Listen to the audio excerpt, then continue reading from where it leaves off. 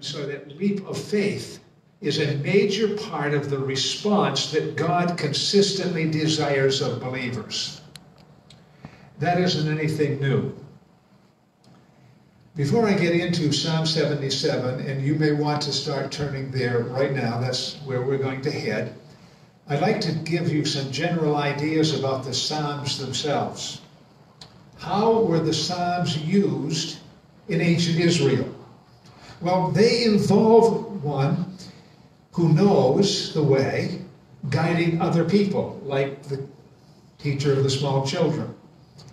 Worshippers in those days would come with faulty starting points, or with something they needed to have reinforced in the right way.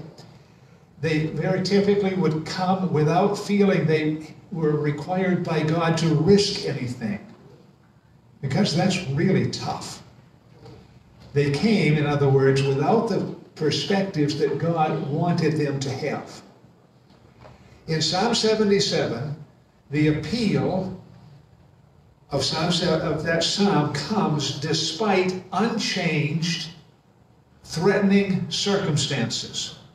Because their life, even though they're sitting in this whatever assembly allows them to hear the psalm and to experience it, their life is still hurting fiercely, and it would continue to do that. The worship leaders very carefully had, under the guidance of the Holy Spirit, crafted a participatory event. And as I read the Psalms, I'm more and more convinced that these Psalms require an audience to participate if they're going to be really meaningful. They had crafted this participatory event to expose the errors in thinking that were keeping everyone bound by fright and by anger. And then, from that starting point, they would lead anyone who was willing to follow God's logic toward God.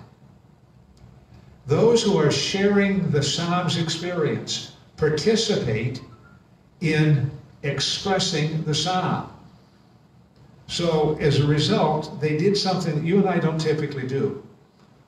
They needed it. It was an oral culture. They didn't have any books. They couldn't go back to those books. So many people who came to worship planned to come and to memorize what happened in front of them and around them. And once they did that, of course, they could then carry that back, so it wasn't a one-shot deal. They could, in their own time, in their own space, have replays on demand. Their memory would let them do that. And then they could either use the advantage of those memories, or they could share it with someone else. The Psalms and the presentations were crafted so that that portability, usefulness actually happened. The authors of various Psalms lead participants then and now away from the wrong beginning points, wrong thinking, wrong conclusions, and they then implant this into God's truth. They implant God's truth into the people who came. The Psalms helped to identify false premises. You can see how that would happen. And then they helped to identify what was a true statement and then install that before God, and presumably in a way that would help you to check if you got it right. Let me read for you. I'm starting in the very first verse of Psalm 77. I want to read just that very first verse. I cried out to God for help. I cried out to God to hear me. That's the verse essentially that Eric shared with us during one of his prayers this morning already. But that verse is what we have come together to call the tint of the psalm. That is, it's what is emphasized in the opening verse that is then carried throughout the rest of the psalm. To understand the rest of the psalm, you have to say, oh, I got it up there, now I'm going to carry it through the whole thing. Psalm 77 carries worshipers from false assumptions to a valid truth. And in order to do that, on two separate occasions, in those two lines, it uses the word cried. That word means to talk, to loudly emit an emotionally charged appeal, and to keep doing that over time. In fact, let me go a little deeper with that one because I think it's helpful. The Hebrew word for cried means literally to call out for help under great duress. Oh, and they had it. It is a word that is used throughout the Old Testament. And here I pretty much quote something from one of the resources that I looked up to be able to share this with you this morning. One time, God's response to Moses was for Moses to stop crying and to get into action. And that was really essentially what happened right after the golden calf episode. And Moses was to do something about that instead of just fussing about it to God. But that word also describes the response of Esau to the loss of his blessing. Now, remember what happened in that story of Esau. He and his twin brother, Jacob, had grown up together, of course, and one day Esau didn't value the idea that God had given a promise to the family and that one of them would be the inheritor of that promise, and he just sold that for a bowl of stew. And after he came to realize what he had lost, what he had traded away in that, he did this crying. It was, I could have been God's instrument for all of history, and I can't do that anymore. And I suspect that's one of the reasons, the bitterness that came out of that is one of the reasons that the descendants of Esau and the descendants of Jacob hate each other.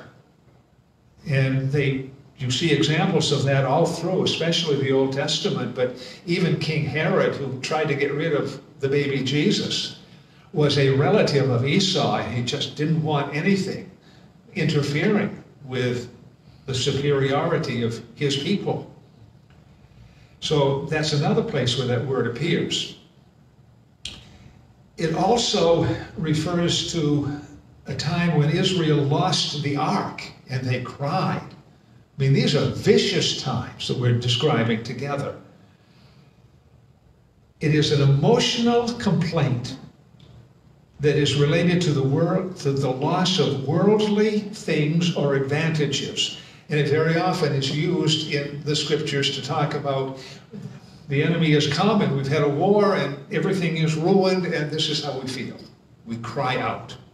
It's a very powerful word. And so all I'm suggesting is you have this powerful word that carries all the way through the rest of Psalm 77.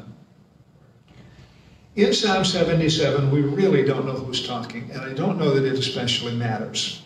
But the best options are either that Psalm 77 is Asaph giving his own autobiographical statement, I'm hurting, or he is the worship leader. He has tried to craft a statement that would be said by anybody in his congregation, I'm hurting. Either way is possible. It doesn't change the effect on the psalm. But I think it's important to ask that kind of question along the way in this or other psalms because of the way that worshipers were invited to use the psalms. It makes sense to me to ask that question. Now, I'm going to do something that's a little different than we've typically done. And that is for the next, really, 9 verses, I'm going to be taking us through a different translation than you have in front of you.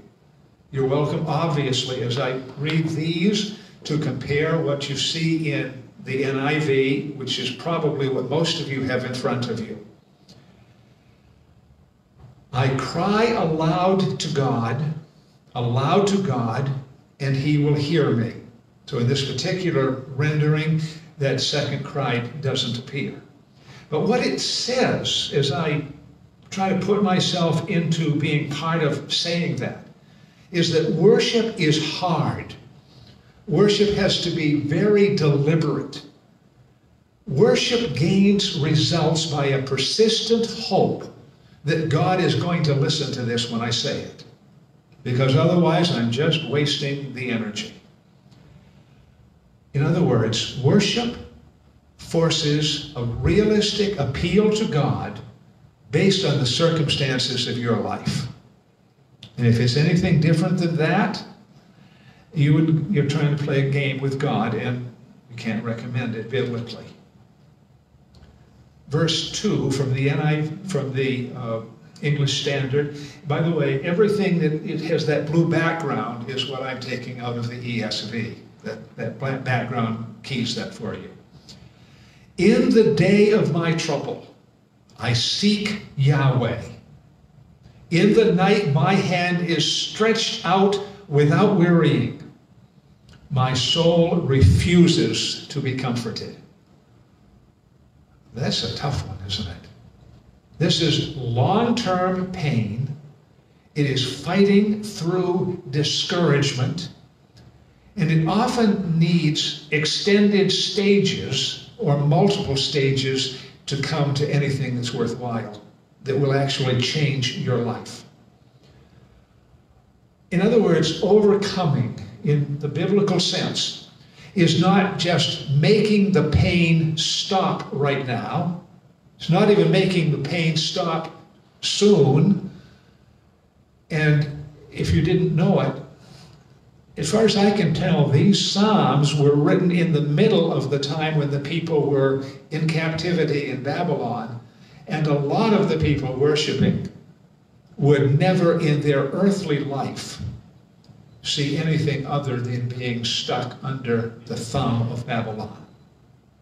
So overcoming has to be something different. What coming to God can produce isn't just tied to making the world the way I want it to be, or even acceptable to me. Overcoming no longer means being under the circumstances. I may face the circumstances, but overcoming means that I'm not under the circumstances. When I remember God, I moan. When I meditate, my spirit faints. And then that word that may or may not be in your NIV, Selah. It is in the original Hebrew, however. What I get out of that is the notion that worship is hard. I mean, we've been building to that right along, haven't we? But worship is hard. And coming to God while we're in the middle of pain can very easily evoke inner resistance. God, you're supposed to fix this. All I really want is the world to be made better. Can't you understand that? Why are we dealing with something that's an eternal outcome instead of just fixing my world? And so you're fighting that sort of stuff. Worship is deliberate. But did you see moaning? I don't know how to say that word differently, but I hear it very strong. Moaning means that it is an attempt to reach God without words. Believers who are exposed to the emotions of nearing God before the change happens are in a position where they have to develop faith. They have to jump before the bridge has been fully drawn into the picture. And they've already jumped, they've already committed themselves before it made it so they can't stop in the middle. Selah is that word that is not in the NIV, but it means to pause. And my sense is that what it means in the Hebrew is that believers, when they see that, they would kind of shut down the process of the presentation and the exchange of ideas between the leaders and the congregation. And they will all just pause as everyone absorbs the impact, the oomph of what's going on and the reality of things. It is a make sure you've gotten this much before we go on kind of word. You hold my eyelids open. I am so troubled that I cannot speak. Oh, some of us have been to college, and some of us have had exams, and some of us have had to do this. And you know that when that's happening, you're running on engines you don't have and fuel that you don't really have. And you can see that in the way it's said. The Psalm 77 is teaching the refusal to stop praying. It is teaching a determination to reach beyond comfort, even when you're facing those inward obstacles. And it's teaching that you're just forever reaching, because there's a God of comfort, and it matters if you are reaching to him. This is a very intense, personal conversation that says, Yahweh, in the very best form that I know how, I am reporting my heart to you. And again, it's more than I can say in words, but I'm so thankful you kept my moan.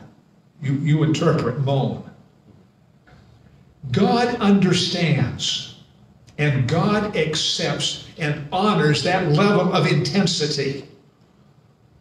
If any of us are trying to reach toward God with a blah spirit, compare this and make your own conclusions about what God is going to honor the most.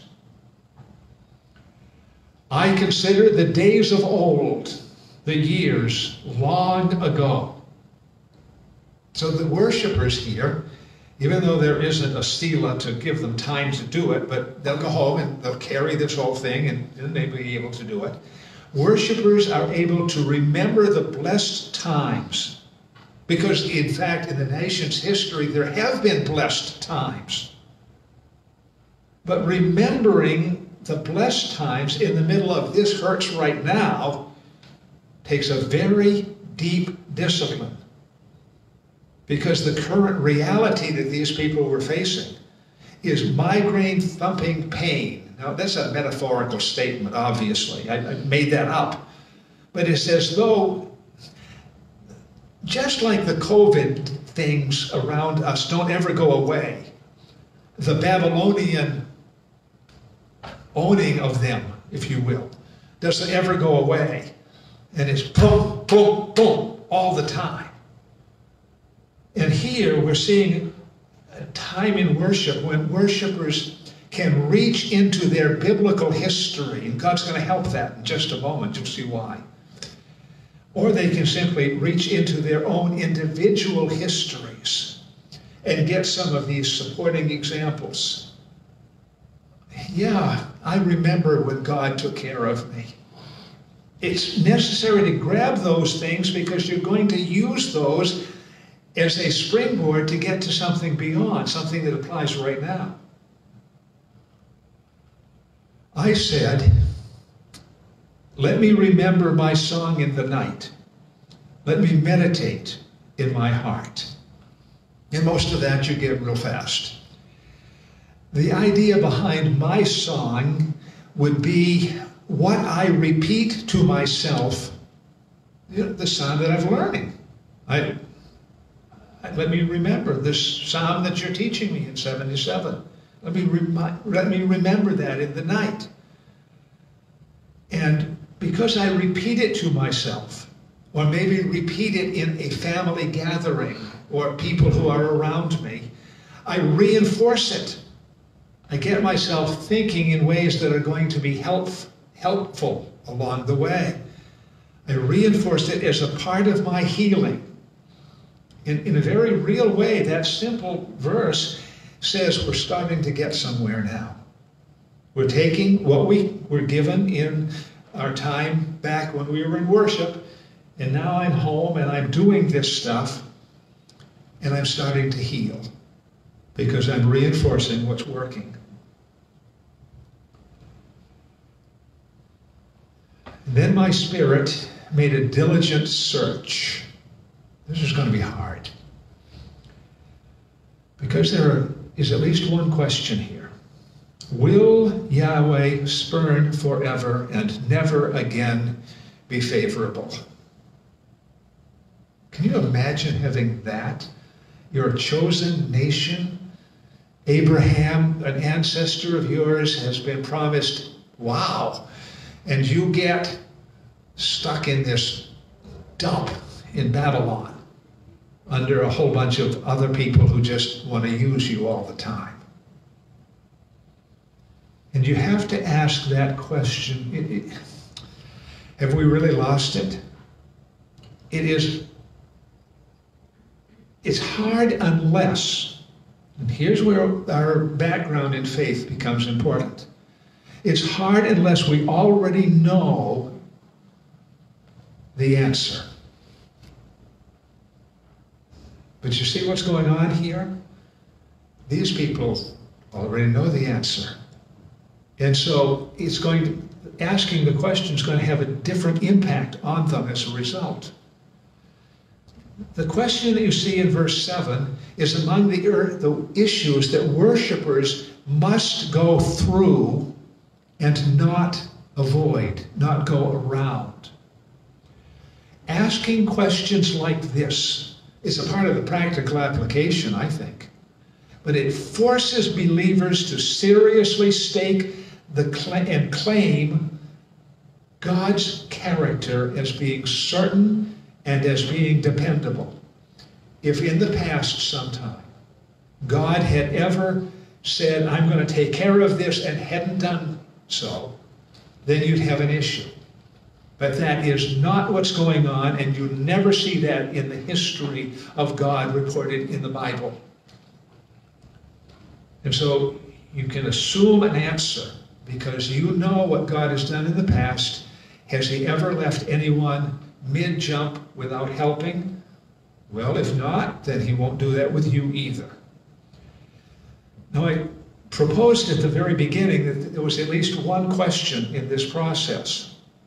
But the truth is there are some more, as though God wants the process to be continued.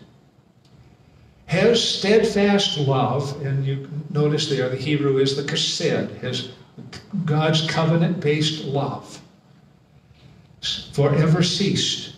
Are his promises at an end for all time? So the question is important. It's simply being repeated enough to emphasize that. Many questions with answers that reinforce awareness of God's faithfulness provide for an escalating level of breakthrough. See what's happening? You ask the question, you come up with your answer. And then God says, okay, I want you to ask the question again. Same answer. And you keep doing that repeatedly, choosing to step into the question rather than avoid it. Because when you step into the question, you get an answer. God can be trusted. You don't get that answer unless you step into the question. The set of questions that are in this section of Psalm 77 are relevant back then, today with COVID, and tomorrow when we have who knows what.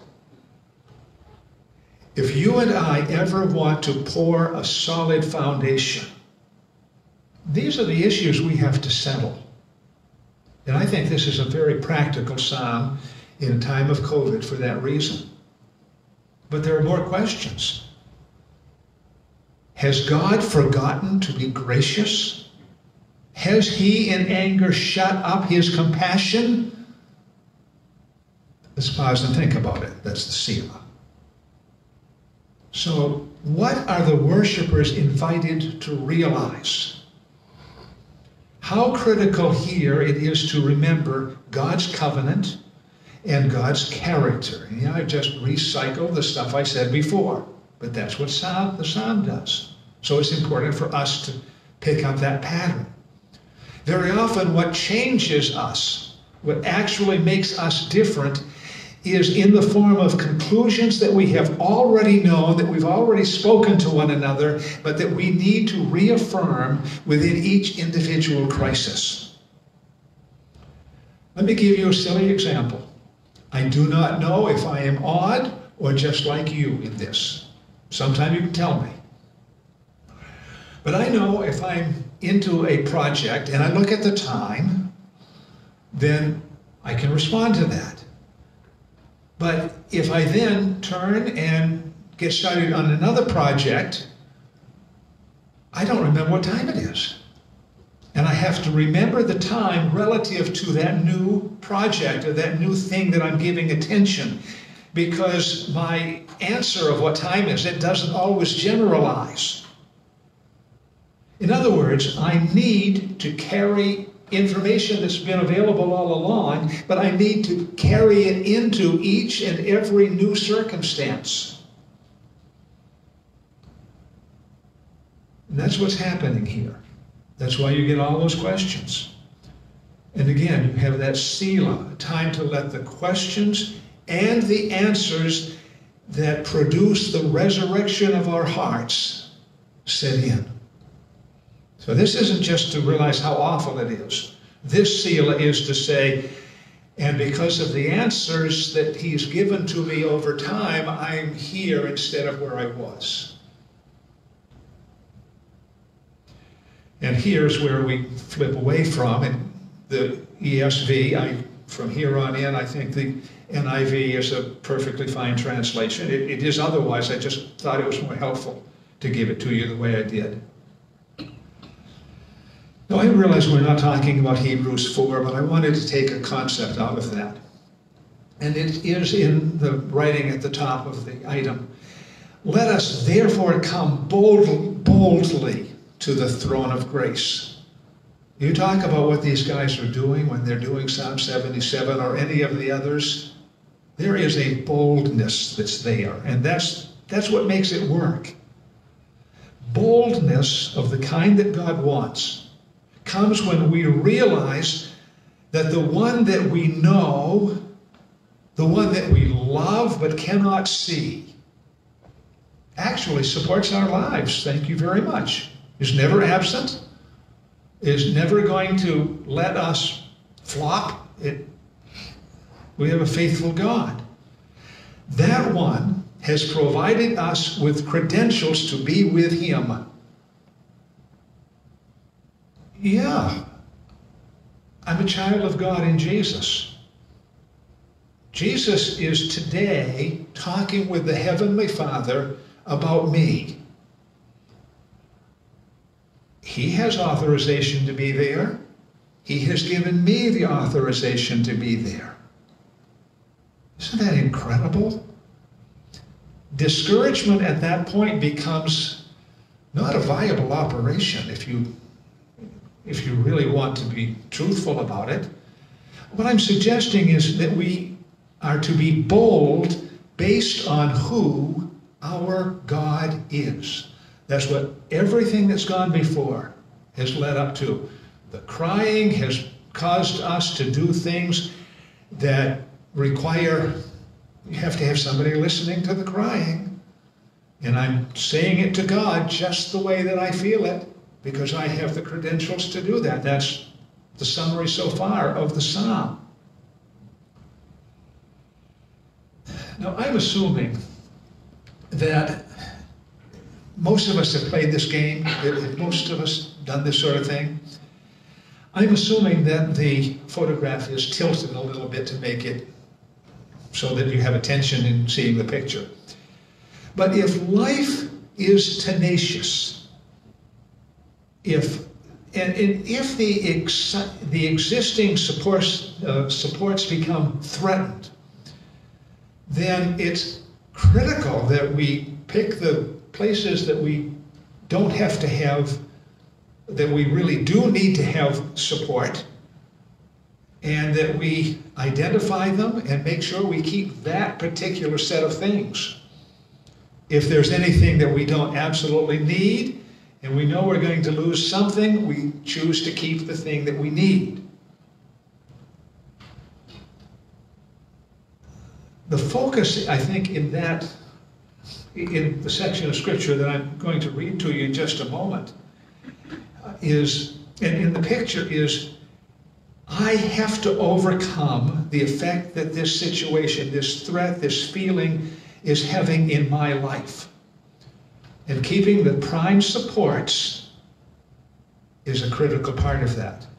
So now, reading the translation that we all have in front of us, or that those who have the NIV have in front of us, let's talk about how that comes out in Scripture. Then I thought, to this I will appeal, the years when the Most High stretched out his right hand. I will remember the deeds of the Lord. Yes, I will remember your miracles of long ago. I will consider all your works and meditate on all your mighty deeds. Did you notice a phrase that came up a lot and that I emphasized? I will. I will. Whatever is going to be the solution in this case is we have to keep an awareness that the I will is an important part of the equation. It's not simply that God says, oh, just relax, cool your jets. There is an I will component in this. The I will is not what makes the difference, but the I will is necessary. The Lord is going to make the difference, and we'll pick that up in the last part of this section, starting in verse 13. Your ways, God, are holy. What God is as great as our God? And so the praise hymn that we sang today fits. You are the God who performs miracles. You display your power among the peoples. With your mighty arm, you redeemed your people, the descendants of Jacob. So you have that partnership, don't you? Goes from I will, I'm a believer, I will, but the way I expect it to actually be treated is that you will, talking to God. I think that's an important thing to notice all along the way. And then after that tension of working to sort out the things that you absolutely need, that combination of I will, you will, then there is this pause, the Selah, there is another one there, so that worshipers can feel the relief as they are reviewing what God is plugging into the equation. Now, in just a moment, we're going to see a time when the remembering that he said to do, he does what he says. And he's going to be picking up a number of descriptions of Exodus, of the time at Mount Sinai. It's kind of a blend, an odd blend of the time at Mount Sinai and the time when they're crossing the Red Sea. And it throws in some stuff that we don't have any way of knowing in other sources. So exactly how much of this Asaph put in for effect, I don't know. But it's something that's, whatever reason caused him to put it in, it's something that he did put in, and it's something that's important for us to at least understand why he would do something like that. But I want us to know, before we get into those last things, that anything that produces, I am trusting you, God, anything that has that outcome enhances our prayer. By the way, I think there's another way to see that picture than the way that, if you're like me, you've been doing right along. And it took me a while. I made several adjustments to this message over the last couple of weeks. I've run with it every morning. And finally I noticed, I've assumed that hand is taking out one more of those blocks. Did you assume that? Well, with the masks, I can't get your answers, but it is a possible thing that we could reverse, and that we might be able to see at this point God putting the pieces back together again and providing a stability that had been compromised for a time. And when the people have needed to go through a hard time, and God finally puts things back together again, he's the one who very carefully reassembles. Because with the mess that we have around us right now, it's going to take a God reassembly to make it right. Okay, now, verses 16 through 20 are the climax of this psalm. And I hope that as I read it, I can make it sound that way to you. Again, this is a kind of a mixed together description from sources that we don't have otherwise in the Bible. So they had to come either through the mind of Asaph or through extra biblical sources. The waters saw you, God. The waters saw you and writhed. The very depths were convulsed. Something like this would be accurate when you have waters that are suddenly opening a pathway for 2 million people and stacking up. I mean, there's a sense of, boy, it would take God doing a whole lot of stuff to make that happen. That's really what you're seeing in that psalm. The clouds poured down water. The heavens resounded with thunder. Your arrows flashed back and forth. That would be lightning. Your thunder was heard in the whirlwind. Maybe that's part of the experience on Mount Sinai. Your lightning lit up the world. The earth trembled and quaked. We know that's a part of the Mount Sinai experience. Your path led through the sea, your way through the mighty waters, even though your footprints were not seen. It's an interesting way of saying that, isn't it? You led your people like a flock by the hand of Moses and Aaron. In other words, a flock has somebody who's taking care of them, doesn't it? Whether it's God's instruments or God himself, that's what a flock does. You know, sometimes the solution to the problems that we face in life is the same old stuff. Psalm 77 is a prayer that is designed to meet the believer's needs as the believers give access to God. Making God central in prayer is absolutely vital throughout serious, individual, or shared pain. If he isn't in the middle of it, if you are the central figure in what you are praying, or somebody else that you want to lift up before God becomes the central point, then it's out of kilter and it won't work as well. Asaph's hurting nation used Psalm 77 to rehearse and to retain the stuff that it already knew. This isn't new information. Even this powerful example is the old story one more time. And then you have people who are going to go to wherever they go after the worship experience and repeat it and use it to build themselves up. What you just heard is the stuff that they must have taken home to share. God wants to be sought persistently. We can tell that out of the psalm, can't we? That's one of the builder's pieces. God will not ever forget the covenant. God is dependably merciful. God wants our remembering, especially powerful stuff that he does.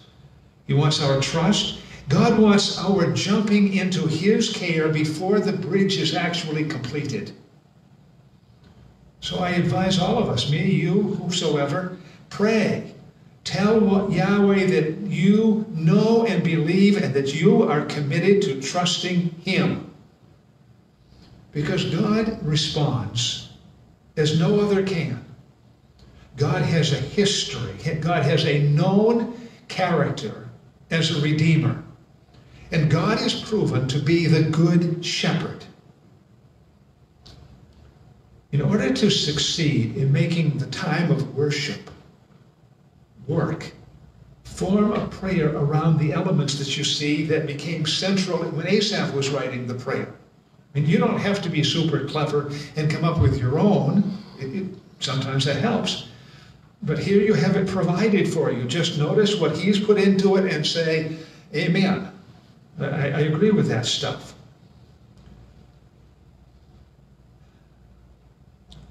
You know, before Cheryl passed, I stood in front of you and I said, I think she's going to make it. I was obviously wrong. But I also stood before you and said, if she does not make it, I will tell you now, i.e., before she passed, I will tell you what my level of trust is going to be in the Lord. I committed before you as I committed before the Lord. This is not going to shake me if I lose her. And I really think that what's going on in Psalm 77 is basically the same dynamic. Every one of us needs to have made the commitment, I don't care what you put into the life around me. I have the commitment. I have established that commitment. And Lord, because you have drawn me with a whole set of information and a presence that is undeniable, I am going to make the commitment before I need it. And I think if we ever leave that issue unsettled, then we lose something along the way. I don't predict catastrophe or anything like that. But it's been very helpful to me to have already said before the issue came to a head for me, I've already made up my mind. And I have really been very surprised personally that I haven't been devastated before God in terms of faith by losing her. But you know, I've never felt that way, because making that decision beforehand has allowed me to go into this and through it with that part settled, and I just haven't had to fight that battle. 77 says do that on a regular basis. Would you pray with me, please? Father, you love us. Wow. Yeah, and some of us have been the sinners who caused a judgment, and others of us have been innocent bystanders who've been caught up in the COVID or anything else. And yet, the truth is that even when we're in that position, you have us covered. We say thank you, and we praise you, and we say help us to claim what's really ours already. In the name of Jesus Christ, amen. Eric will come in just a moment. We'll do our typical ending. I do remind you, you have a bulletin. If you have picked it up, if you've touched it, please take it home so that those who clean up here don't have to take care of it for you. Eric, would you please lead us?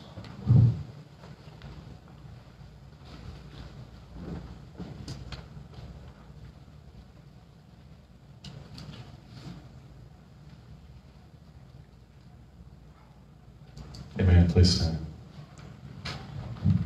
Amen.